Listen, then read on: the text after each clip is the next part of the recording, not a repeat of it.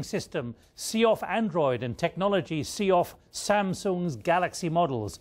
Well, let's now go to our technology correspondent, Rory Cellan-Jones. There he is in our screen, live, actually not at the Planet of the Apps, but where iPhone is about to be launched, Rory. Let me ask you those questions. First of all, what are you actually talking to at the moment in terms of the new technology, talking to me? I'm actually using, Nick, an iPad app.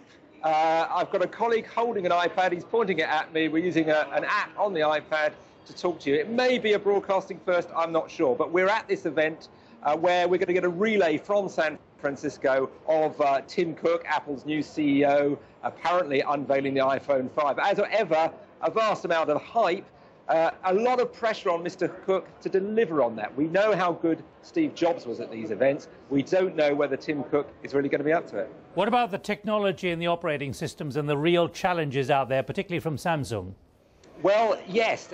If you look at the smartphone league at the moment, Apple's done very well. It's come from nowhere. But Android, Google's operating system, started after Apple launched the iPhone and is actually way ahead in the lead. Probably twice as many phones around the world using Android as the iPhone. The key thing Apple's got and has hung on to is fantastic margins on its product. So it does make a huge amount of profit on every phone it sells. But the competition is getting a lot fiercer. Companies like Samsung have actually now taken the lead in terms of the technology. There are better phones from the likes of Samsung than the old model iPhones. So there'll be a lot of pressure on Apple to prove not just that it's got the hardware, but the whole software suite around it that kind of ties people into its system. And very quickly, Rory, does Apple give the impression that it realizes that others are blowing a strong gale behind them and overtaking them?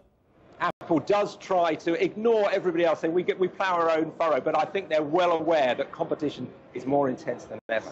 Rory Cellan-Jones there, speaking directly into an iPad. Rory, thanks for joining us here live on The Hub. That's the programme. I'm Nik Gowing. Coming up, the man